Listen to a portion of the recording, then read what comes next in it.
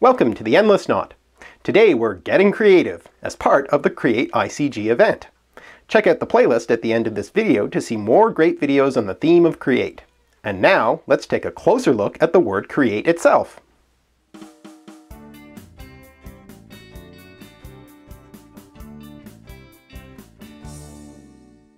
The word create comes from the Latin verb creare, with more or less the same range of meanings. But if we go back further, we come to the Proto-Indo-European root care, which means to grow. So Latin creare actually comes from a suffixed form of the verb with the sense of to cause to grow. We can see that sense of to grow in a different suffixed form, which leads to the related Latin verb crescere. But it's from these two ideas, the base sense of growing and the causative sense of creating, that we can find an interesting insight into the act of creation more generally. Creation isn't always a deliberate act. Sometimes it's a more organic process of growing, and can therefore involve the influence of one's surroundings and build on what has come before. No one creates in a vacuum. Well, except in many creation myths from different cultures around the world, which sometimes describe the creation of the cosmos from chaos, which originally meant gap or void, so creation out of nothingness. One story of creation is the Judeo-Christian biblical narrative, you know, the Let There Be Light story, which was creatively retold in musical form in the 1799 oratorio The Creation, composed by Joseph Haydn. The text of Haydn's oratorio draws not only on the biblical account, but also on the epic poem Paradise Lost by John Milton. Milton's poem, which actually focuses mainly on the story of the fall of Adam and Eve and of the rebel angels led by Lucifer, was a very influential work, also in part inspiring the novel Frankenstein by Mary Shelley. Frankenstein is the story of the creation of life as well, how the scientist Victor Frankenstein fashions and brings to life a creature, which has since become an icon of Gothic horror. Note that word creature. It comes of course from create, and thus meant something created by God. Here Frankenstein tries to play God, but the thing he creates turns out to be a monster, giving us the common modern meaning of creature as monster. Think creature feature. In the novel, the creature sees himself as a sort of Adam, but out of spite at being abandoned by his creator, turns to evil and becomes, like the rebel angels in Milton's poem, a sort of devil. Another inspiration for Mary Shelley in writing the novel was the Greek myth of Prometheus. According to one version, Prometheus created the human race on the instructions of the chief god Zeus.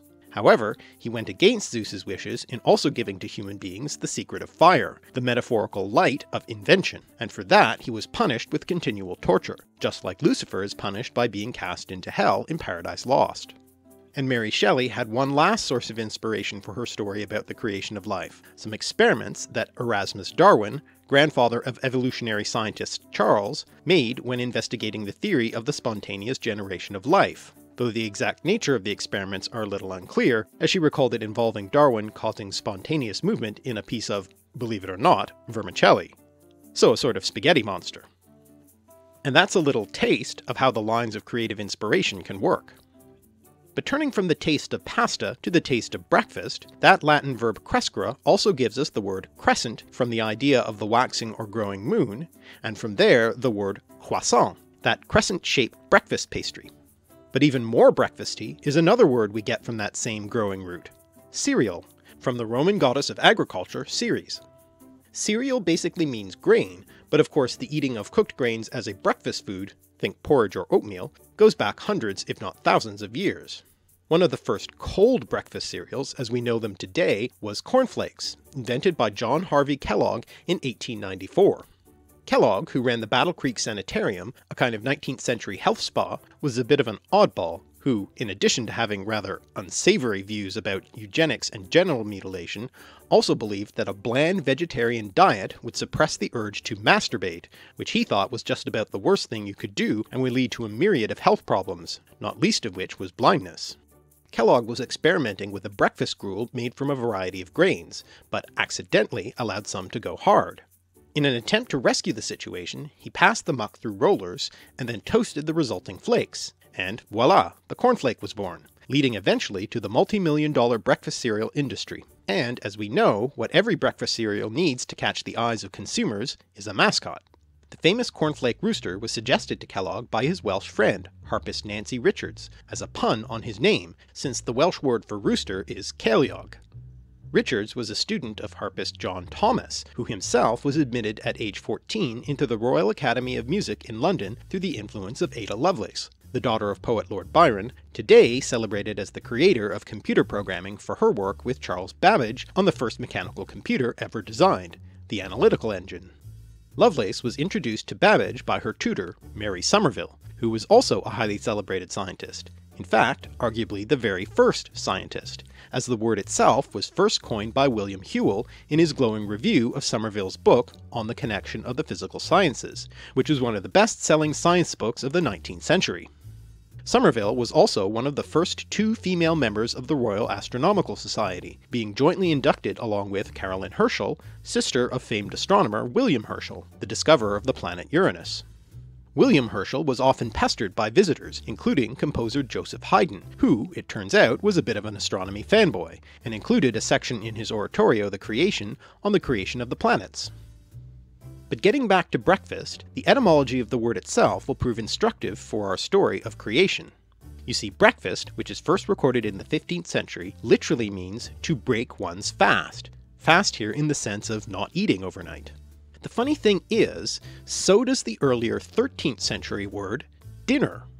The word dinner comes through French from the Latin elements dis, basically a negative prefix, and jejunus, meaning fasting or hungry. So literally dinner means to break one's fast, or breakfast, the first meal of the day.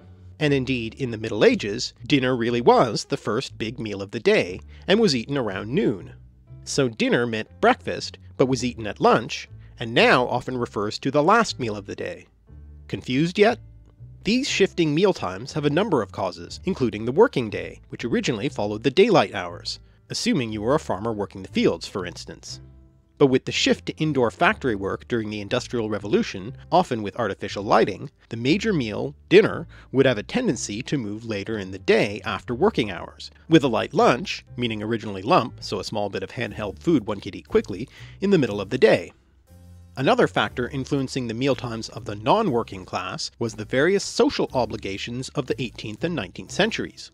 The afternoon was taken up with social calls one was expected to pay and repay, so again, dinner had the tendency to slip later and later in the day to accommodate this. But perhaps the most interesting social activity of the leisured class that had an impact on mealtimes was the ever-creative world of the theatre. You see, in Shakespeare's day, theatres were open air, like the famous Globe Theatre, and relied on the natural lighting of the sun. But later, as the theatre moved indoors with artificial lighting, theatre hours were no longer fixed. We can see this also reflected in the word matinee, which we now think of as an afternoon performance. Etymologically speaking, matinee, from French matin, meaning morning, originally referred to a morning musical performance, from the French phrase matinée musicale. So, for instance, you might go to see a performance of Haydn's Creation in the morning as a matinee. But as the main performance slipped later and later, so too did the matinee, giving us the afternoon performance we think of now. Once again, all thanks to artificial lighting. The history of artificial lighting of course goes back a long way, with such technologies as oil lamps, burning fuels like olive oil in ancient Greece and Rome, and candles made from animal fats in the medieval period. But there were no real advances in artificial lighting for thousands of years. In the theatres of the 17th century, stages were lit with large chandeliers, which had the disadvantage of dripping hot grease on theatregoers and actors alike. The first creative breakthrough came with the advent of footlights, putting the candles at the front of the stage, with reflectors in front of them to cast the light back on the actors and shield the direct light from the audience. To this day, the word footlights still means the theatre, even though they are no longer used. The famed 18th century actor and theatre manager David Garrick is sometimes claimed to have imported the new lighting techniques into England from France, and though they may predate him, Garrick was certainly responsible for dispensing with the chandeliers at his Theatre Royal Drury Lane and adopting new stage lighting techniques, including lighting from the wings. The next technological breakthrough came with the invention of a new type of oil lamp called the Argand lamp, patented by its inventor Aimé Argand in 1780, which featured a hollow circular wick and glass chimney, allowing for a much brighter light with less smoke, though requiring a considerable amount of oil. And these were quickly adopted by theatres such as Drury Lane, though after Garrick's time. Another big innovation was gas lighting, pioneered by William Murdoch in 1792, who produced combustible gas by heating up coal and designed a lamp to burn it in.